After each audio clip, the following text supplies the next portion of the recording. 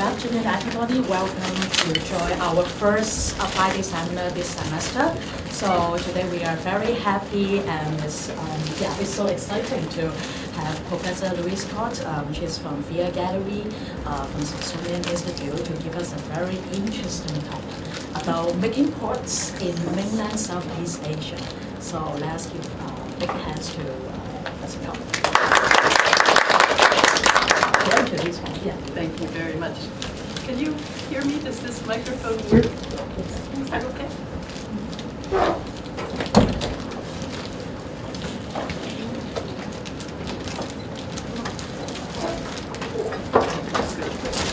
Thank you all for coming at lunchtime. And thank you, Sharon, for arranging this chance to speak to everyone. I'm going to be sharing with you summarizing the results of a long-term field research project that took place between 1989 and 2010. This was a survey of village-based pottery production in mainland Southeast Asia, and it covered villages in Thailand, Laos, Cambodia, Malaysia, and also in Yunnan. This is a project that was done in collaboration with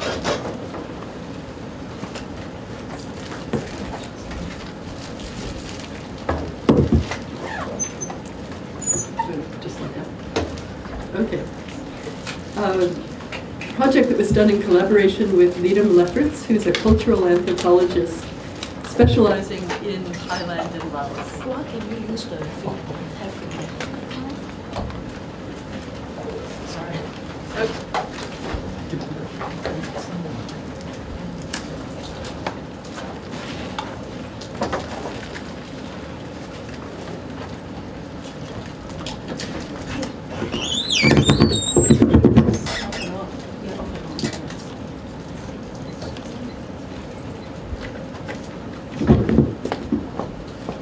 Testing.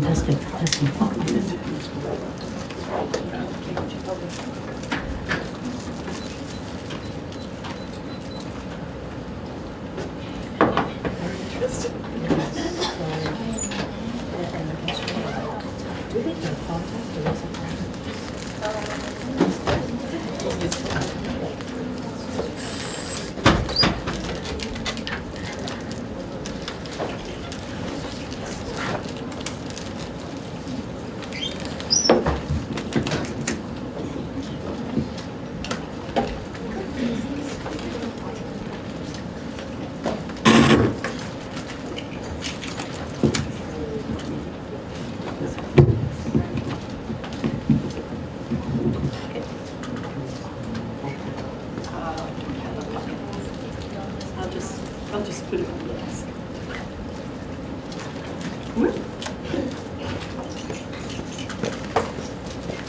Okay.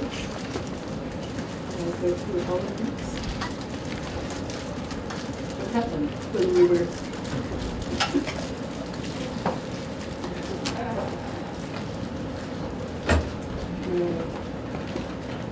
We just use the mouse. Let's go back to the beginning. Yes. I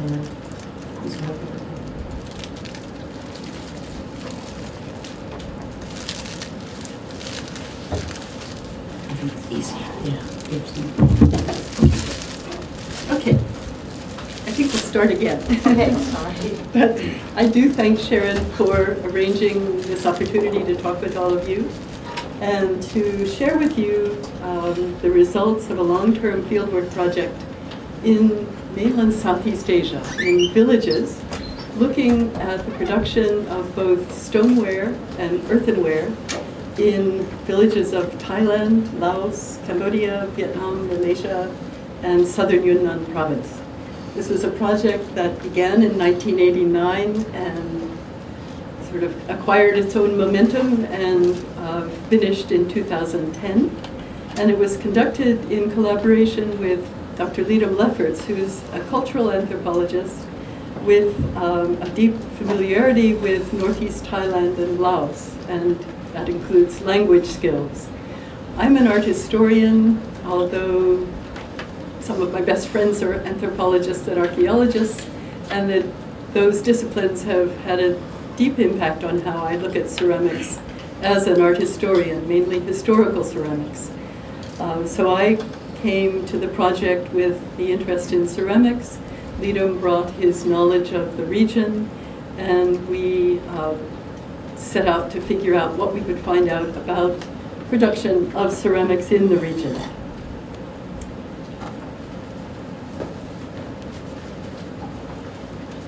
Okay. This map represents all of the villages that we visited in the course of that time. Somehow it all added up. And more than 200 villages eventually were surveyed, looking for the distinctive patterns of production in those villages. And I'll talk to you a little bit about that. Most of the information we get about historical ceramics in mainland Southeast Asia comes not from mainland Southeast Asia itself, but from excavations outside of the countries, in Indonesia and the Philippines, or from shipwrecks in particular.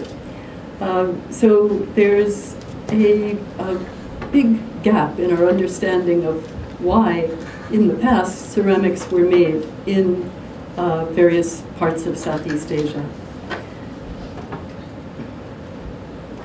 In the region itself, there's very little documentary evidence for who sponsored ceramic production, how it was organized, if it was beyond the scale of village production, and in particular why glazed ceramics came to be made. And we don't know the role of these ceramics in the societies that produce them, although archaeological research, particularly in Cambodia and Vietnam, is really changing that lack of evidence and filling in the picture with more details. But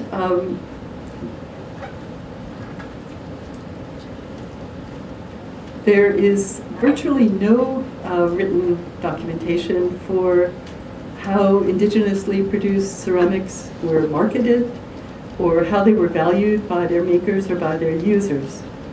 And it seems that with the exception of the ceramics that were exported, in particular out of the port towns along the coast, that most ceramic production, most of the time in the past, was intended for practical everyday use and for local or regional distribution. And that is still the case today. But I emphasize that this project focused not on historical ceramics, but on looking at what was going on before our eyes, visiting the communities where pottery was still being made, talking to the potters, and most importantly, watching them from beginning to end. We documented our interviews with people, which were mostly informal. We didn't have a questionnaire, but we had lots of questions that we had in mind. And we used still photography at the beginning, but increasingly we came to value the role of video documentation of the production process. And in particular, what we learned is that a lot of documentary films that one can see about pottery production tend to have short scenes selected by the filmmaker, highlighting what that person assumed would be the main climactic moments of the production process. What we learned to be really important was to come with our video camera, introduce ourselves, get to know the potter, and then just sit down with the camera turned on and just sit there and let anything that happened happen. We learned, in other words, not to edit as we were watching, but to let things unfold and then to use that evidence to ask questions ourselves later. So, as I showed you before, we mapped the current or recent activity in all of these centers that produce either earthenware or stoneware. We typed the various procedures by which the wares are made, and we attempted, especially with regard to earthenware, to understand the variation within these types, and I'll talk with you more in detail about that, but also the relationship among these various procedures. We also wanted to understand the role locally and regionally of the stoneware and earthenware vessels that are still being made and distributed, to understand what created the demand for them, even though it's being replaced by other materials, metal, glass, refrigerators, and so forth, and to try to get a sense of what the role for these ceramics had been in the region until recent years. And even as I'm talking to you today, I realize that this project stopped now 8 years ago, and I haven't had a chance to revisit these communities. So I already was asking myself this morning how much would have changed if I had gone back before I talked to you again. I think there would be different things to say about, for example, the activities in all of these sites. I think they're probably considerably reduced from what they were even a decade or 2 decades ago. So in this talk, I'd like to try to sum up some of the basic understandings we reached during these survey visits and present the different productions for stoneware and earthenware and how those two kinds of ceramics are used. And then in particular, I want to talk with you about the variations among earthenware producers in the region, something that came as a great surprise to us and created many of the questions that we kept on asking as we moved from community to community. So let's start by letting me introduce to you what it was that drew me to studying ceramics in Southeast Asia, mainland Southeast Asia. I had done a lot of work previously in Japan, where the dominant stoneware production since the 16th century or so has been stoneware. There used to be lots and lots of earthenware made in Japan, but it's virtually disappeared. While I was living in Japan, I spent a lot of time looking for places to see the last production of earthenware, but they were really hard to find. Then I went to India, where earthenware is the dominant ceramic production. High temperature ceramics are really a modern introduction through the colonial period. And there I was looking at the use of earthenware in a religious context. Potters working for a temple making pots that were used for cooking offerings. But is this on now? Okay. When I got to Southeast Asia, I was truly surprised and amazed to find that both earthenware and stoneware are still being made in parallel paths in different communities. So this was the first place that I'd ever been able to see both these kinds of ceramics being offered to the market at the same time in the same place, and to try to get an understanding of how the two different kinds of ceramics relate to one another.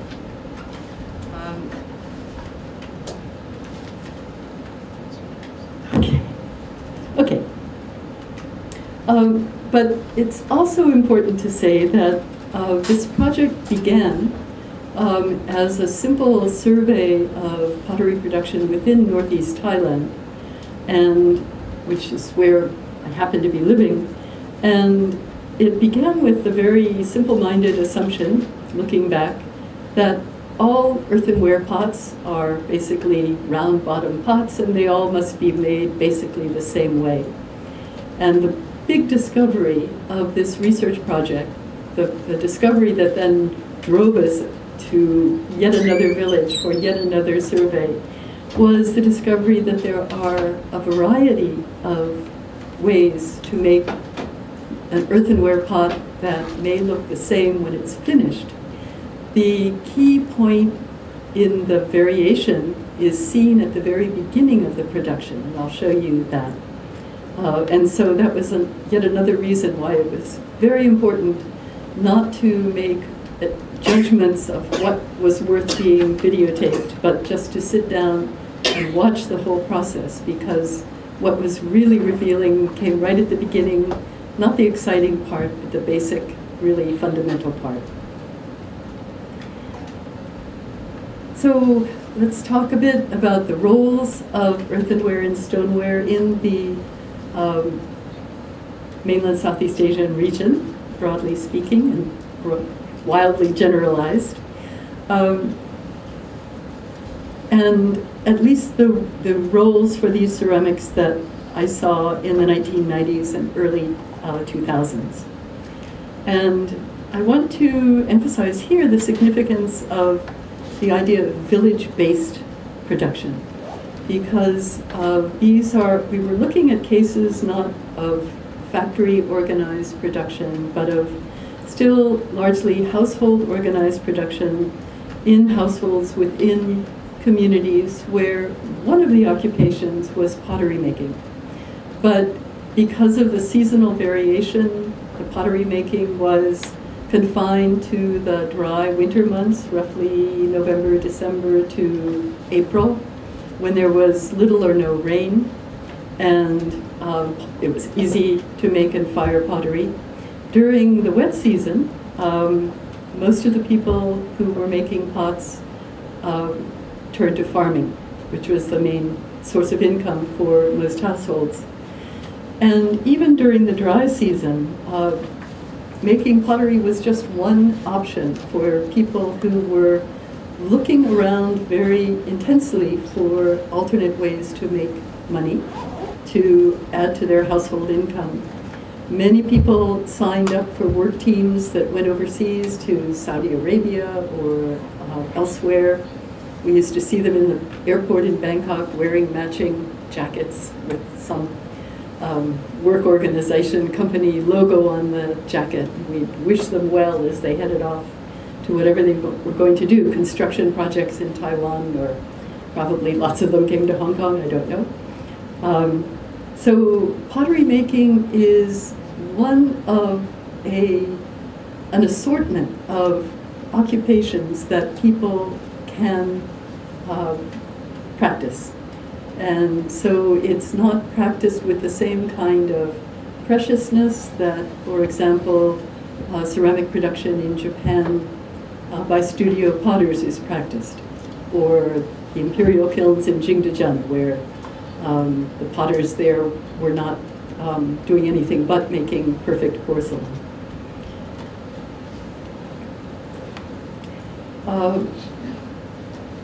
Let's look first at earthenware and some of the ways that earthenware is used or was used when we were doing this survey. Earthenware production in mainland Southeast Asia is primarily the work of women. This woman was a wonderful potter. You can see her on the left whacking away at her pot in the process of forming it, and on the right with the finished pot, the same type. The benefits of earthenware, as probably you know already, are its porosity, its capacity to allow water to seep out and evaporate through the surface, and also, because of the porosity, its resistance to thermal shocks, so that it can be put directly over a bonfire or a fire on a hearth and used for cooking. So these are things that often are seen in the bigger world of ceramic studies as flaws or kind of commonplace traits that make earthenware not worth spending much attention on. But to me, by contrast, these are very important properties, and the production of earthenware has been key to the livelihoods and also to the living patterns of people in mainland Southeast Asia. This porosity also means that earthenware firings take place with amazing rapidity. Sometimes it takes less than 30 minutes to light the fire in a bonfire stacked with pots covered with rice straw and have the straw burn down to ash and have the pots be perfectly ready to go out and be used. It's an amazing process to watch, but it takes enormous control and knowledge of how to organize the stacking of the pots and the distribution of the fuel and then the control of the fire as it burns down. Many potters in regional communities had their repertories of pots of different sizes and shapes that suited the local need for pots, as is the case of this woman in northern Thailand. One of the main uses throughout the region is for storing drinking water and cooling it. This is in the days before electricity was coming into villages and people had refrigerators proudly placed in the middle of their main rooms as a huge ornament for the household. They were so proud of them. But in the days before refrigeration, earthenware pots would be placed somewhere around the household property, or often, as on the right, along the main road leading through the village, so that anyone walking by who was thirsty could pick up a ladle, take a drink of water, walk on, feel refreshed. And of course, the household used the water that way as well. Cooking pots made of earthenware were used particularly for steaming rice.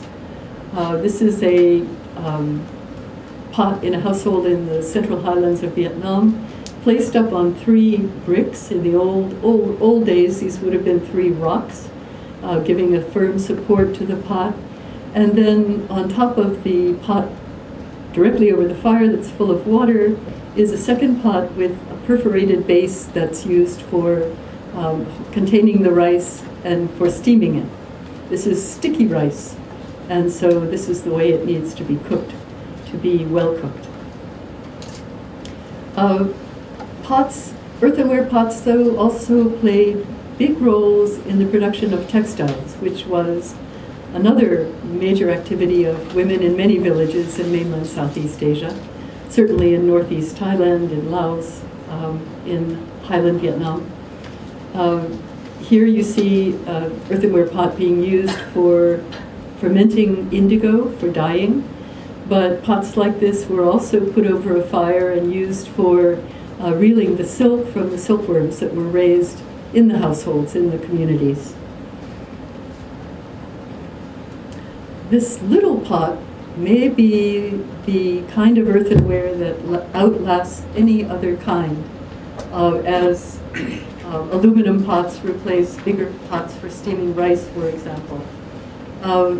This is called a mogeng in northeast Thailand, which means literally a soup pot.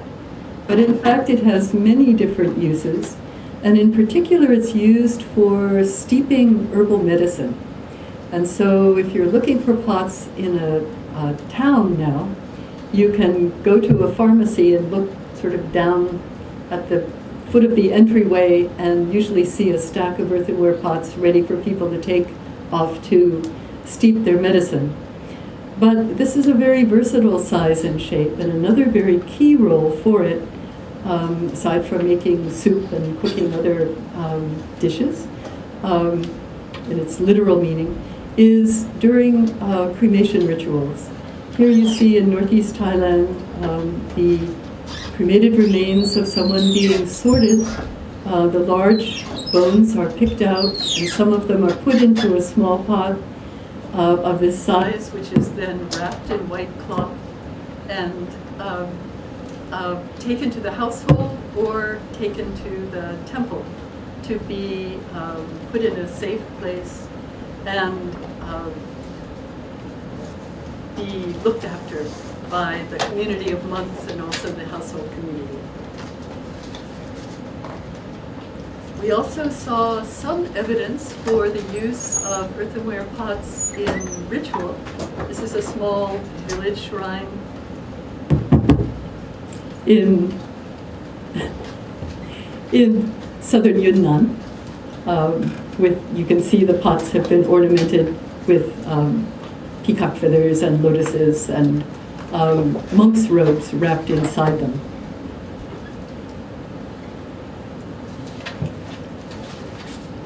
Turning to stoneware, stoneware is a guy's activity, a men's activity in many parts of the region, but not all, as I'll show you in a minute. But certainly in northeast Thailand and Laos, stoneware production, which still goes on, is practiced by the men of the community. And the stoneware products that they make and distribute benefit from being hard and durable, and so they are not porous. They are impervious to leaking from the inside or absorbing moisture from the outside. And that gives them a different role in storage, as I'll show in a minute. And then finally, they are fired to a high temperature in enclosure, brick enclosure in these days. The kiln that is necessary to raise the temperature to the required temperature of about 1100 degrees centigrade to harden these pots. The kilns are shared by communities of potters in the villages typically.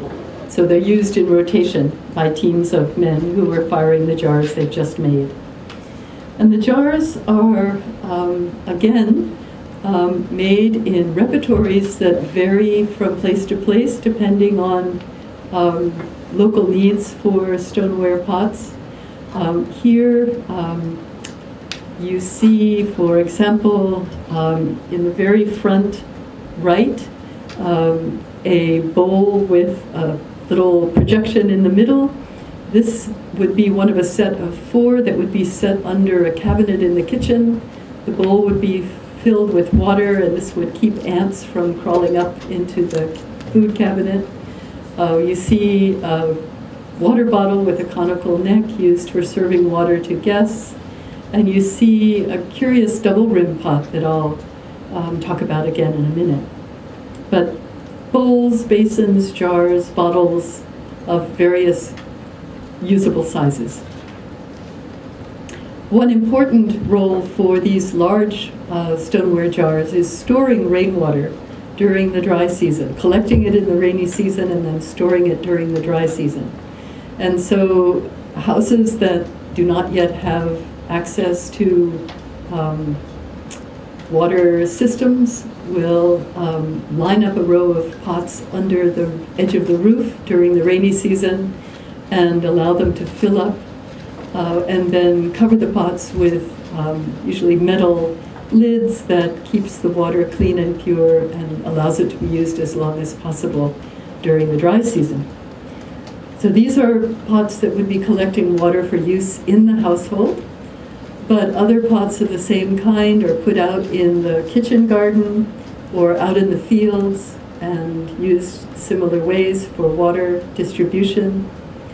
But large stoneware jars are also used for storage. This one was storing rice in a kitchen, but in the past, jars like this were also used to store textiles, because you could put a lid on a jar and the rats and other creatures that wanted to nibble on the textiles couldn't get in to damage them.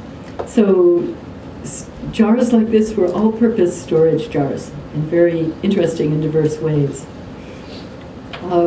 Here's another team of potters, a husband and wife, and in the foreground you see another particular kind of pot that's extremely useful in the kitchen. This is a pot used to keep the small fish that would be caught in the rice paddies sometime during the day. The pot would be filled with water, and you can see the holes that allowed air to get in. And then the fish would be kept alive until dinner time when they would be processed. So a very practical and handy shape. A very similar shape, that this bottle was made for carrying around distilled liquor. to parties and community events. So a good wide flat bottom to keep it stable so that nothing would spill.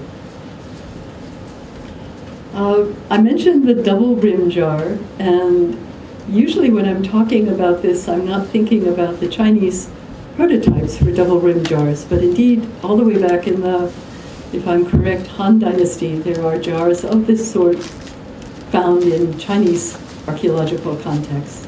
And they're still widely used in mainland Southeast Asia, specifically, particularly Northeast Thailand and Laos, where fermented fish, those same little fish from the rice paddies, fermented with salt, is a very important source of protein. It's also a condiment for cooking. It's called pladek, and it has a very strong smell. People either love it or hate it, and people from central Thailand look down their noses at the Northeast Thai who love this smelly fish paste. But these jars are the jars that are made in different sizes to produce it and then to store it. You can see the range of sizes on the right. Some would be handy for keeping right inside the kitchen as an immediate supply for cooking. Others would be kept under the house in a storage area. But they are made with double rims because they can be sealed that way.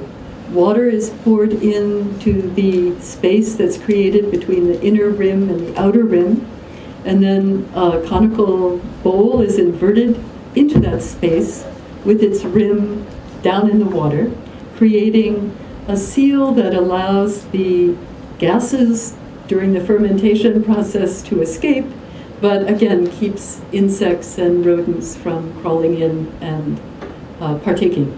So it's a extremely practical shape, and I would love to have someone do a project that would look more closely at the connections between how these jars are used today in China, were used in the past, and are used in mainland Southeast Asia, and think about the connections among them.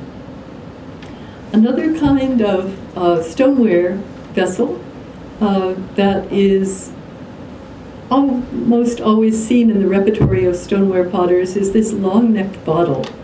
This is also for water, but whereas the round earthenware pots are used just for cooling water for the household to drink in a very informal way, if you were having guests come to your house, especially monks coming to give a blessing to the household or for some special occasion, a wedding or a funeral, a bottle like this would be brought out to give water to the guest.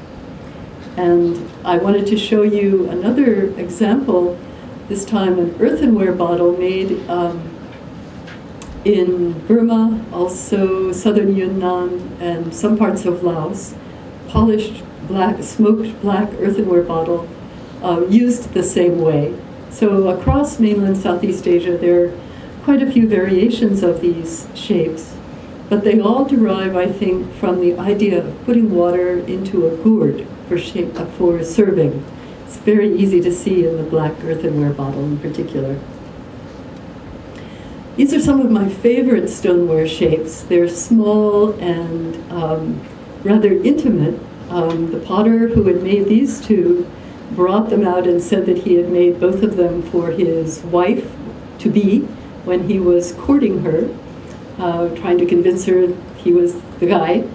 The little pot on the upper left is, I think you can see, incised with ridges inside, so it's a grating bowl, and it's used to grate turmeric, which is a natural cosmetic thought to make the skin very beautiful.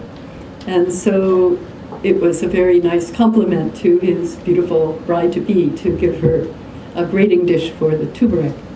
And her other activity must have been weaving, because he also made for her the dish on the lower right, which I think you can barely see between the elephant's legs, a little opening.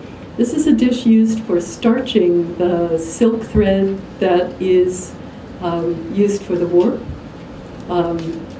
Rice paste is used for the starch. So the thread is run through that hole and gets just enough body that it's a lot easier to set up the loom. Jars, stoneware jars, are also very important for the main form of alcoholic entertainment in the region, which is fermented rice beer. Here in the Central Highlands, too, probably Chinese jars were being used for that purpose. It's a very elaborate process whereby the guest is seated and given a long straw and invited to start drinking. And meanwhile, the host, in this case the young woman sitting on the left, is there nowadays with a plastic mug, but in the old days with a buffalo horn, busily ladling more water into the jar. So it's a kind of contest between the person who's drinking and the person who's encouraging the drinking to see who stops first.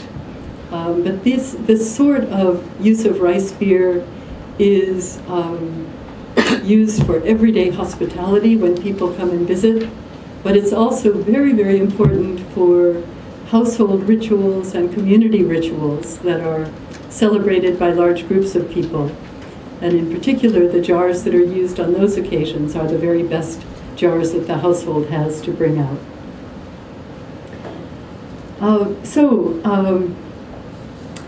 The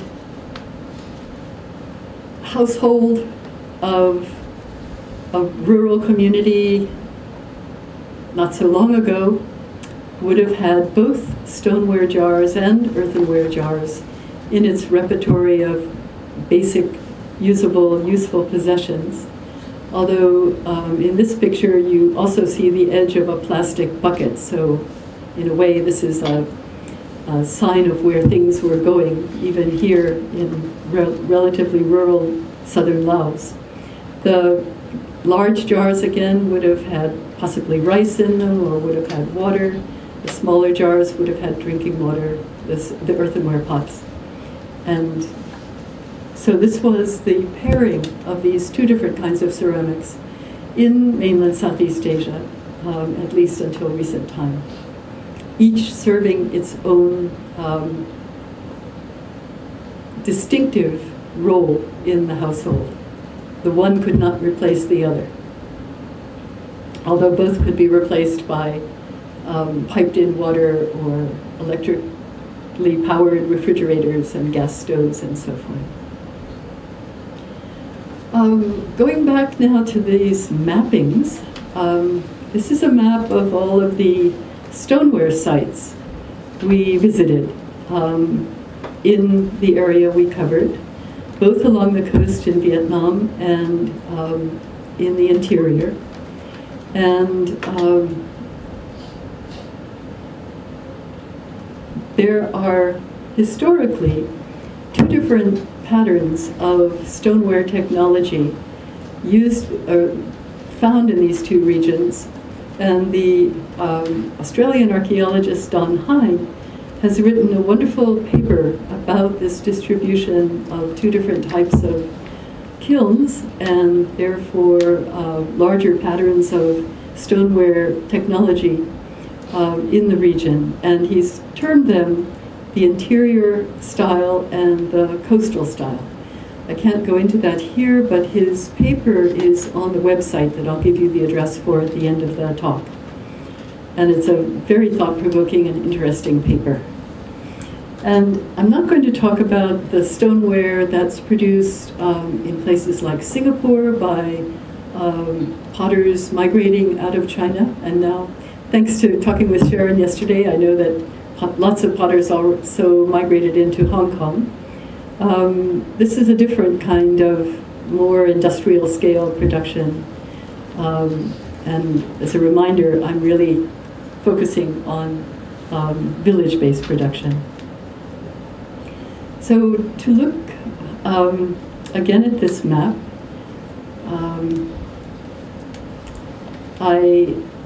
you may notice that there are no national modern political boundaries on the map. And we did that intentionally because we wanted to think about the way in which these communities of technology relate to one another in ways that may contradict the modern borders that keep people from interacting. But you see basically stoneware sites distributed along the coast in Vietnam. You see them a bit further north in areas of Cambodia, and a high concentration in northeast Thailand and Laos, which is the largest single area that continues to produce. And then up at the top of the map, a couple of sites in southern Yunnan, by potters who are connected linguistically and culturally to the potters working in northeast Thailand and Laos. The stoneware production in northeast Thailand and Laos is done, as I said earlier, by men, and they work in teams. One of the team members is called the shaper, or the maker, and the other is called the spinner. Here the shaper is seated at work, and the spinner is busy rolling out long coils of clay that the shaper is going to use to build the base of a pot. And you can see that the two of them are working at a row of wooden wheels. Sometimes there are as many as 10 wheels in this row, depends on what the workshop has access to or what survives. These are wooden wheels cut out of chunks of large trees, and unfortunately trees of this size are very hard to come by nowadays. And so the wheels that are there are ones that were made earlier that survive, but sadly one sees old rotting wheels in the corner of workshops that are just termite damaged beyond any use. And the modern replacement is a metal wheel head, a modern wheel style. But the shaper, the maker, uses coils to, using the wheel head as a turntable and turning it with his big toe. You can't see it, unfortunately. His right big toe is hidden behind the pot that he's making. But he slowly turns the pot around while he coils up a shape that amounts to about half of the jar he's going to make. And then the spinner, his assistant, his comrade, sits down opposite him and with his hands turns the wheel very quickly in order to allow a process that amounts to throwing the pot now, using wooden ribs inside and outside to smooth out and stretch out and thin out the wall and consolidate the coils. So it's a very definite process of teamwork. Then when two men are working on a group of wheels, they'll make a group of shapes of this kind.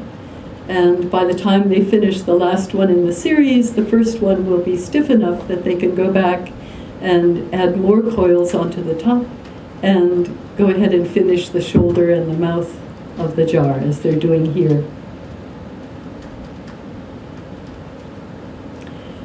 Other stoneware shapes, such as mortars and the smaller bottles and so forth, are made in a single, as a single piece.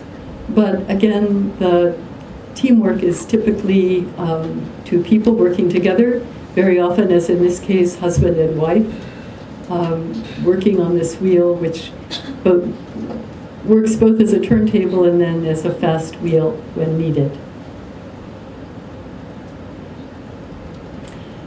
The pottery production areas for stoneware in Vietnam stretch out in an interesting way along the coast.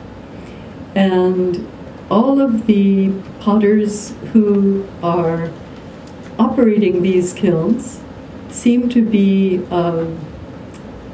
ethnic Vietnamese, even though there's a great variety of ethnicity in Vietnam as there is elsewhere in mainland Southeast Asia.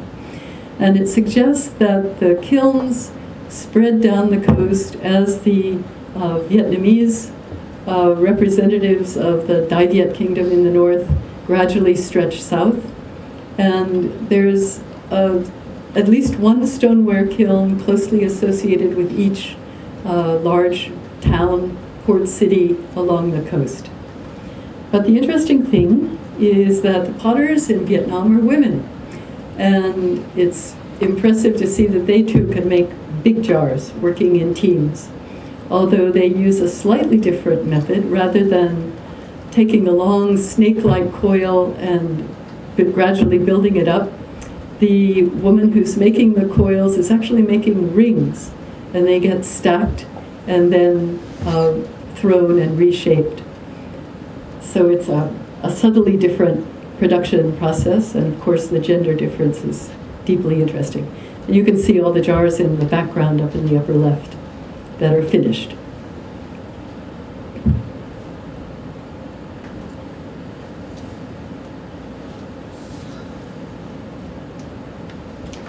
But when we turn to earthenware, we encounter a far more complex situation. As I mentioned to you earlier, we began our survey thinking, oh, well, earthenware, it's all going to be made the same way. What's to learn? Once we've seen it all. But by the time we went to our third or fourth village and started looking really closely, we started realizing that in the beginning, in particular, there is a profound difference that is the key difference to differentiating among these different types of earthenware production. The key is the very first step in forming the pot. It's the pot that many ethnographers don't videotape because it's not very exciting. The exciting part is when the potter gets out her paddle and anvil and starts whacking the clay and shaping the vessel. But this question of how the basic cylinder is made, to begin with, is what sets different groups of earthenware makers apart from one another. And this beginning form, of course, disappears by the time the pot is finished. So there's no way of looking at the finished pot and really guessing how it was made. You only can be there and see it made to understand how this particular community of potters might relate to others around it.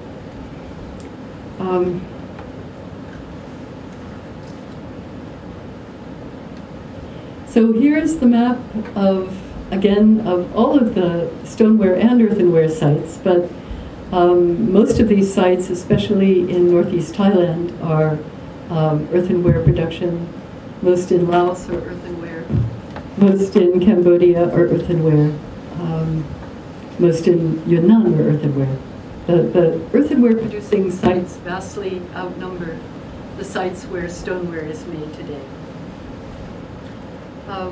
We recorded with different colors on this map. Do I need to lean closer? I guess so. We recorded used different colors to indicate the different types of production that we were seeing. And I'll talk with you in a minute about some of those. We found 6 basic types of production that were differentiated by the way that pre-form, the initial form, was made. And we termed them type A through type F. And I'm going to talk with you just about 3 of those, A through C, because they give the sense of what kinds of differences we encountered. So these are examples of the 3 different types. Type A found in particular in northeast Thailand, type B in northern Thailand and Yunnan, and type C, in this case, in northeastern Cambodia, but in a very distinctive distribution that I'll talk to you about later. So type A, which we first encountered in northeast Thailand and which was the starting point for our investigation. Type A involves the potter making a solid cylinder of clay. You can see one standing in front of the woman who's working with the clay on a large flat basket, which is a common tool for potters in this area. And then she uses her thumb to open up holes in both ends of that solid cylinder until she's opened it up altogether and it becomes a hollow cylinder. And when she's making a small pot, she'll just use one of those, but this is a modular unit, so when she's making large pots, as she was preparing to do here, she'll stack two of them on top of one another. And then she takes that now hollow cylinder, places it on an inverted mortar, on a section of log, as she was using here, and she bakes the mouth of the pot first. Any of you who have gone to a pottery making class and learned how to make a pot on the wheel know that you start with the bottom and the mouth is the last thing you make. But the fascinating thing about earthenware is that it is done in reverse. The mouth shape is finished first, and you can see on the far right, she's finishing the mouth by walking around the stump with a wet cloth between her fingers, gripping the rim of the pot and shaping it perfectly by the movement of her own body around that preform. Then she comes to the point where she's going to shape the body of the pot, and here she uses the combination of tools called the paddle and anvil. The anvil is a clay mushroom-shaped knob that she's holding inside the pot with her left hand. The anvil, or the paddle, is always wood, sometimes bamboo. And by striking the paddle against the anvil and moving the anvil carefully around the inside of the pot in a highly complex way, she can take that cylindrical form and round it out and make the final shape of the pot. And in particular, she stretches the clay down toward the base of the pot. You can see when she's starting, she still has a hole in the base, but she closes up that hole in the process of shaping the pot. And then she'll go back, once the pot has dried a bit, and go over it once again and finish, perfect the round bottom form. So that's type A, in that case in Northeast Thailand. Type B, which we found mainly in northern Thailand and also southern Yunnan, suggesting direct connections between people living in these areas, at least in terms of the exchange of pottery technology, was quite a different process. And it suggests also a close connection to communities of people who were making stoneware, because this type of earthenware preform starts with making a flat pancake of clay that becomes the base, and then coils are used to build up the walls. Finally, you can see the potter walking around her pot to make the rim. But then she has to go, and then further shaping is done. But then she has to go back and, with the paddle and anvil, very carefully get rid of the flat bottom of the pot, because what she wants is a round bottom. So it's a kind of an illogical process that's only logical if you think of earthenware potters closely replicating the way that stoneware pots were being made, but then adapting the final form to the requirements of a good earthenware pot, which is that it be round and therefore able to be put in particular over a fire balanced on 3 stones. Type C is found in parts of southern Laos, in northeast Thailand, and in a few other areas. And it begins in quite a different way.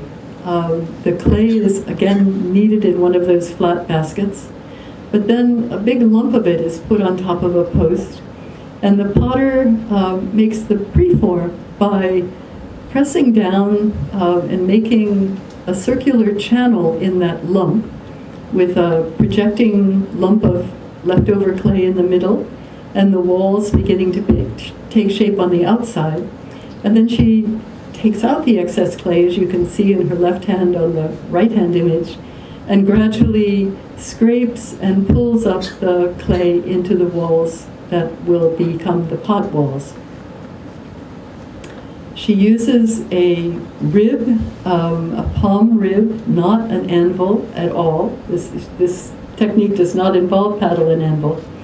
And she smooths the outside, first with that and then with a damp piece of cloth after she's formed the rib. And the final stage is to use the right rib of a water buffalo.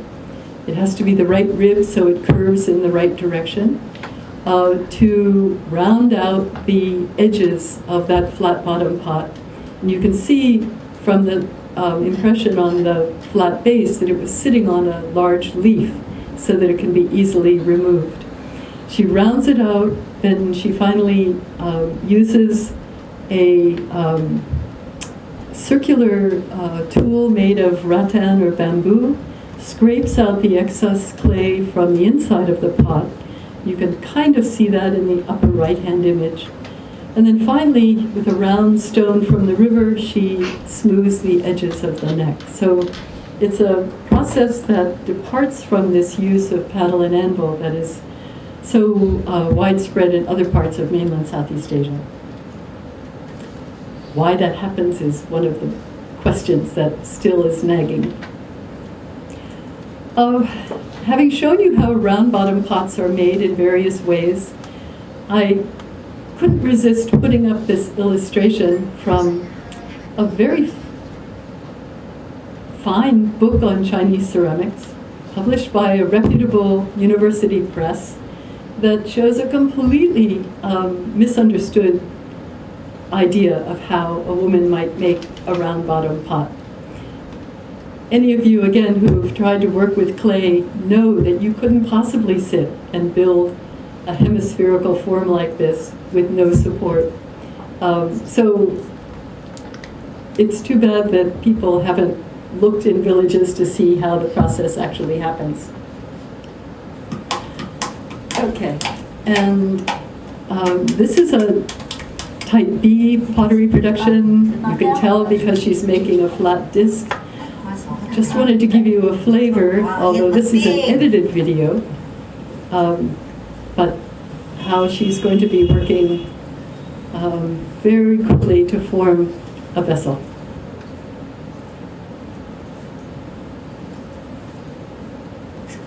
Oh, and this was Yawan. My what? Our corn dead.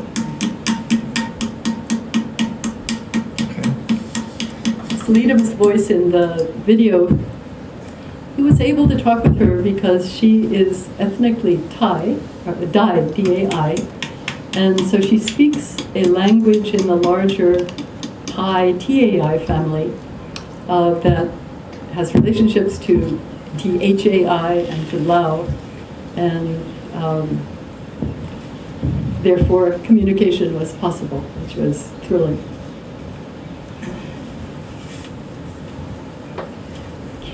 I never accept the term primitive for earthenware when I see someone working like this. I find this technique so using such minimal tools and yet so sophisticated in the form that it can attain. Stones.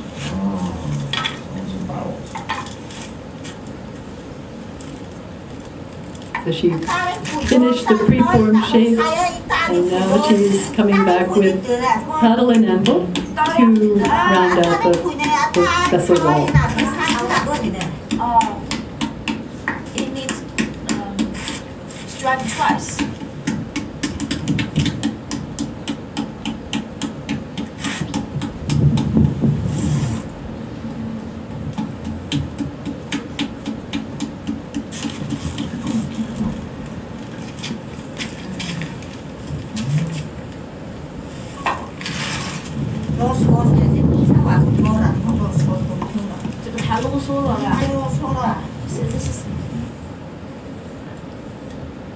Now.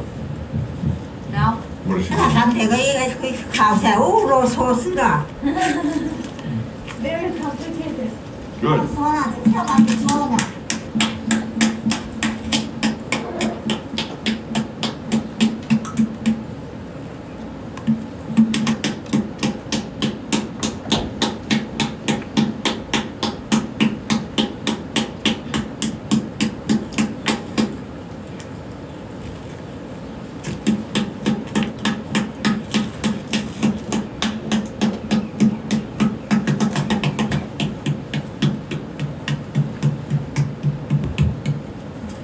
khao nó đi phu khao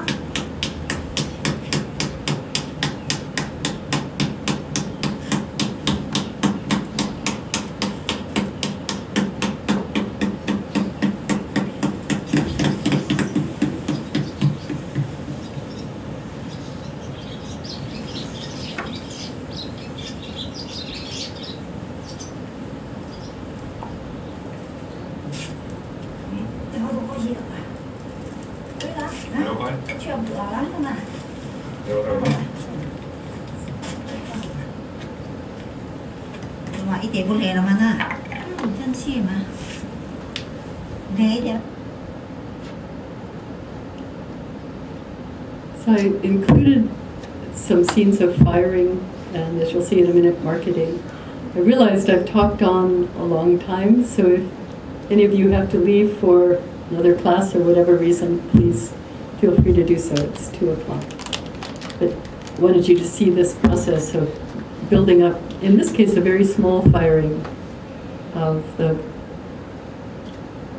pots this woman had made and was going to take to market on the bus.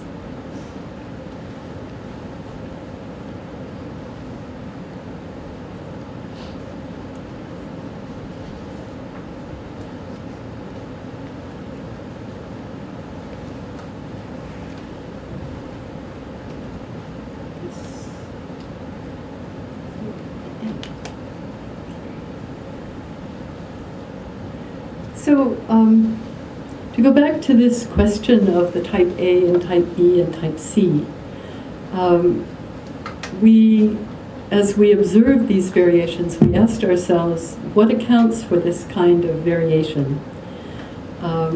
What are the implications of these variations in ways to make earthenware? We recognize that earthenware production in communities of women who are potters is a skill that is taught by older women to younger women. And what is taught is really a kind of embodied performance. Very delicate relationship, for example, between the paddle on the outside and the anvil on the inside. It looks simple, but it's hard to get a pot to really come out right. It takes time, takes practice, takes observation of senior potters at work. So this internalization of bodily movement in practice means that all of the potters in a given village make either type A pots or type B pots or type C pots. It's not a random distribution of technology. And by extension, if we map all of the places where the type A process is being used, and this is one of the reasons we left the modern borders off of our maps, we find that we're mapping the kinds of social relationships that are embodied in this particular technological pattern. So one of our questions that drove us to go to all of these villages was where the boundaries of these technological styles lay. Could we trace them? Could we find their outer limits? And we tried, and to some extent I think we succeeded. We started in northeast Thailand, and then we just moved out in all directions to see what we would see. And in some cases we found continuity over the borders, in other cases we found we came up against a different type of production. though not associated again with the modern political borders, just a border of technology. The type A map, the preform that starts as a solid cylinder, is concentrated in northeast Thailand, and it's also found in parts of Cambodia and in the ethnic Khmer communities inside the border with Vietnam. So it's closely associated with Khmer-speaking people historically. The people in northeast Thailand that use this technique are known as Thai Korat. Korat is a major city in the northeast that was a garrison town for Thai soldiers in the 13th, 14th, 15th centuries. And the story of Thai Korat is that they are descended from from local women who married Thai soldiers. So it's a mixture of two cultural patterns. The Thai Korat potters now spread out throughout all of northeast Thailand. However, the main population of northeast Thailand is Thai Lao. So there are only a few places where a type B pottery production practice is seen in northeast Thailand. And it seems instead that historically over the past couple of centuries, the Thai Korat potters who were crowded into the area around Korat, increasingly lacking in land and other resources that would let them make a living by farming, turned more and more toward an intense focus on pottery making as a way of making a living, and spread out into the whole of the northeast area, and basically took over from the Lao potters. And the Lao potters, meanwhile, had other things to do, other ways of making extra income, and so they turned pottery production over to the Thai Korat potters who moved in. So one can find villages where the majority population of the village is Lao, or Thai Lao, and then in one corner there will be a little enclave of Thai Korat families that make pottery. The type B earthenware production was concentrated in Yunnan and then in northern Thailand, although northern Laos as well. And this seems to be associated with a different kind of movement of potters, as I said before, possibly related to the movement of communities that also made stoneware. Movement in from the north, possibly from Vietnam and Southeast China, that mingled with the older populations in mainland Southeast Asia. And type C production, that production that involves the buffalo rib, is much smaller in the number of communities that practiced it, and spread out in a very interesting way from the coast of Vietnam, where the potters who use that practice are ethnically Cham speakers, to potters in the central highlands of Laos, Vietnam, and Cambodia. And then finally, if you see down in the Malay Peninsula, a few strange instances where the same technique is also found. So this suggests some kind of movement for reasons at this point that are hard to explain, but very interesting to try to think more about.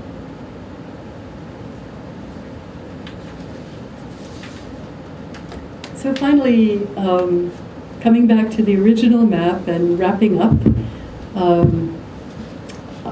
the distribution, these mappings of types of earthenware in particular, and their distribution suggest a kind of history, and I'd use that in quotes, not as a absolutely documentable, but as a suggestion of a pattern of movement and relocation in the past.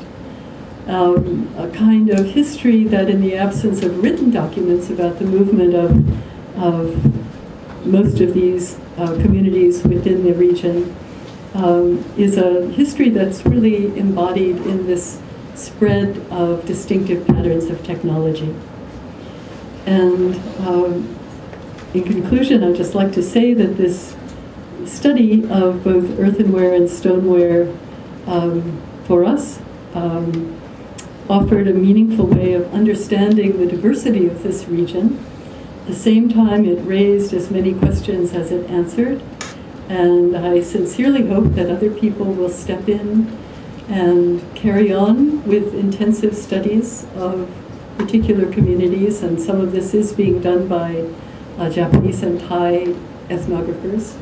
But there's a lot more to do, and I hope some of you out there will do it. Thank you very much. So, thank you very much for these talks, because previously I also conduct some research in Cambodia and Cambodia. So I know that it's not so easy to conduct such, if you can work on this, the pattern of all the pottery makings in Southeast Asia. It takes a long time and you should be very patient. So it's really appreciated. And so right now we have the Q&A session time, and I want to ask a question first. It's about the gender differences between the earthenware making, why most of them are women, and for the stoneware is this is the question. Sharon, I don't know. Oh, okay. Okay. I can say, I mean, it's possible to observe that the women manage to integrate their pottery making with all of the other things they do in the course of a day. They work right under their houses. Their houses are raised on tall pillars, and so there's a cool, shady space under the house that's the workspace and the storage space and all-purpose space. And that's where the pottery gets made. Sometimes teams of women from the neighborhood will gather and work together. But remembering one woman who we watched through the course of a day, we asked her when she would start to work, and she said 4 o'clock in the morning. And we thought, well, that probably means daylight, but indeed it meant 4 o'clock. And she got up and made 20 preforms that she laid out. That was going to be her day's work. And she cooked breakfast for her kids. Her husband went off to do something in the fields. Then she went back and started making the preforms. Then she saw her kids off to school. Then she made some more, made the next stage of the pots. Then she did something in the house.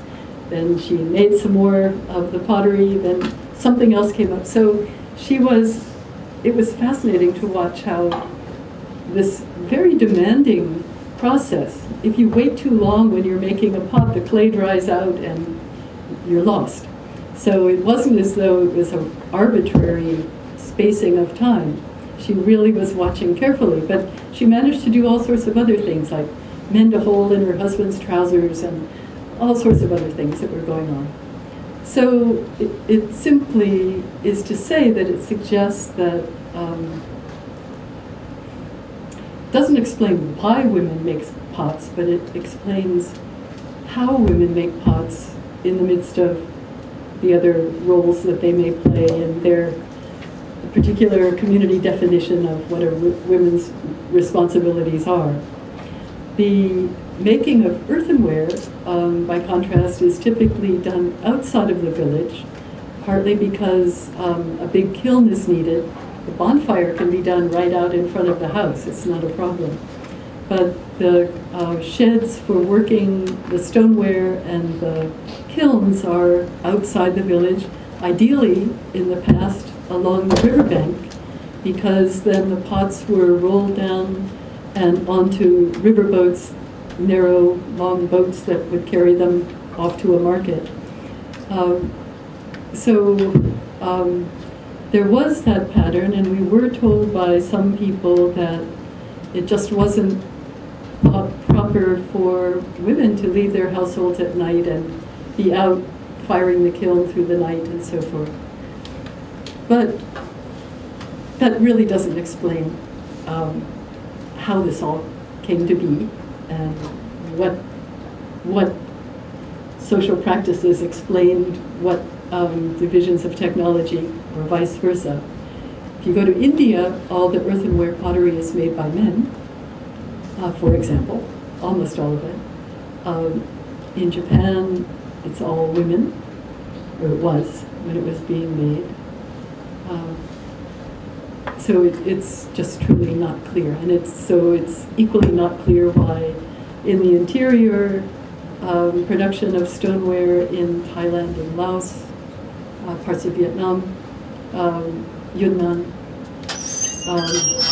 the potters are men, whereas in those Vietnamese kilns along the coast, the potters are women. Any other questions?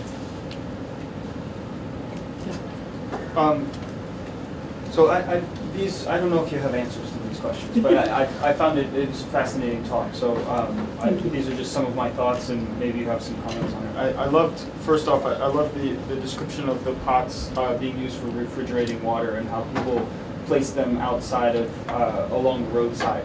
I guess this is, I didn't write down where it was.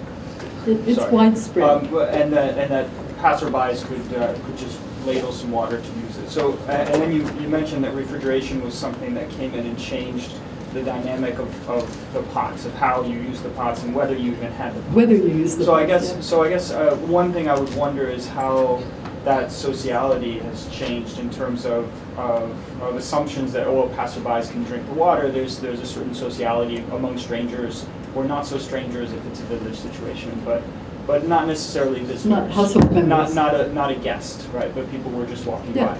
That would be changed. So I'd be interested if you have a sense of what is it now? How is that sociality built now?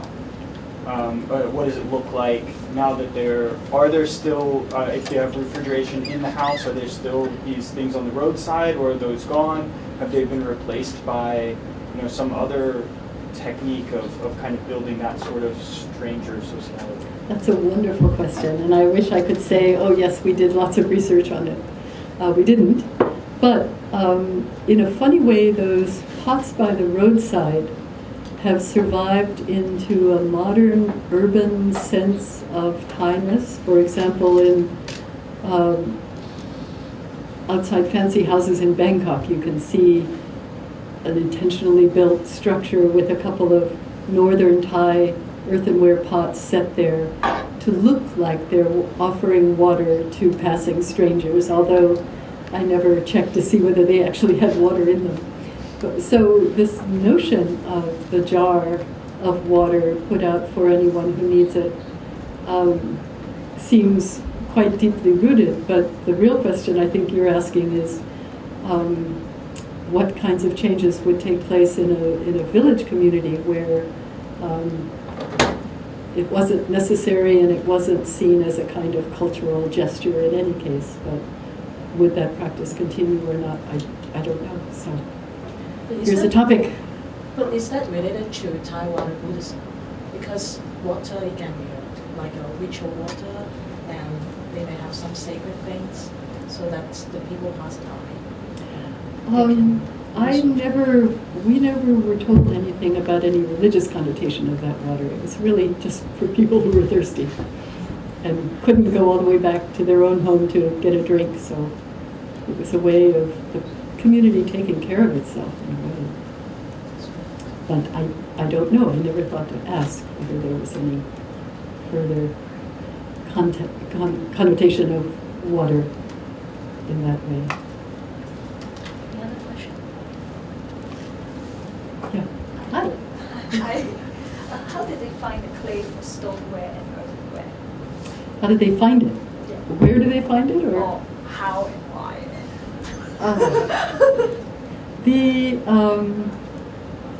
Let me see, there are various examples. initially, certainly, especially for stoneware, stoneware production took place in areas where clay was locally available.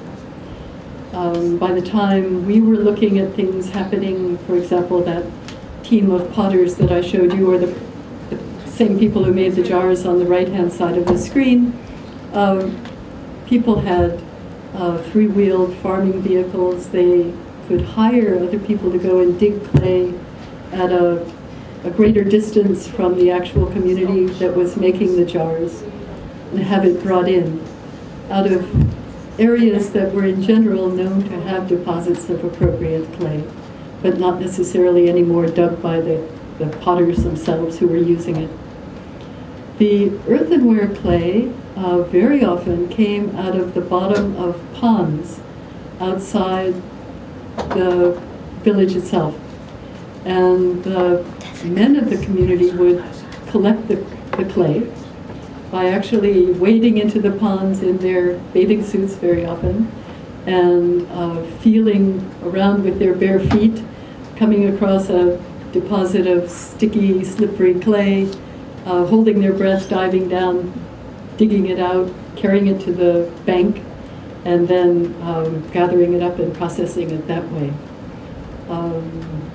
I also, saw women who had their place picked out and these were potters themselves, who would use a digging tool and dig a hole, in fairly large hole that they went back to time and time again to dig the amount of clay they needed for a small group of pots to be made.